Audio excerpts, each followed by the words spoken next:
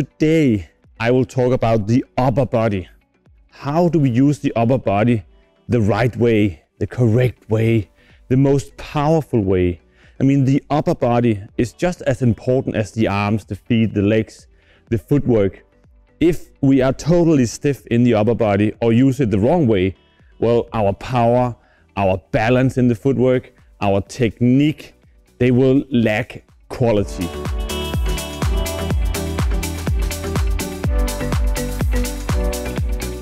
Today I have 5 different views on how to do it wrong and how to use it the correct way. So, I mean, let's just get going with some of these clips, and in the end, just a quick summary, but enjoy these 5 different scenarios here on court I want to show you. So good luck on that.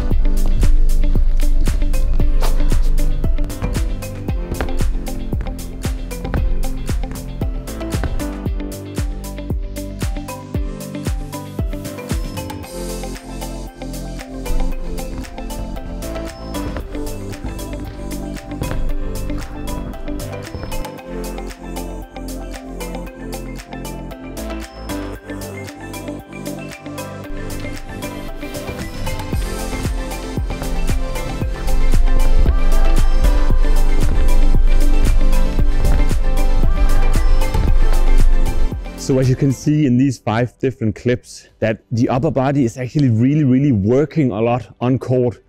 You know, moving to the sides, rotating, keeping you in balance when you work in the footwork.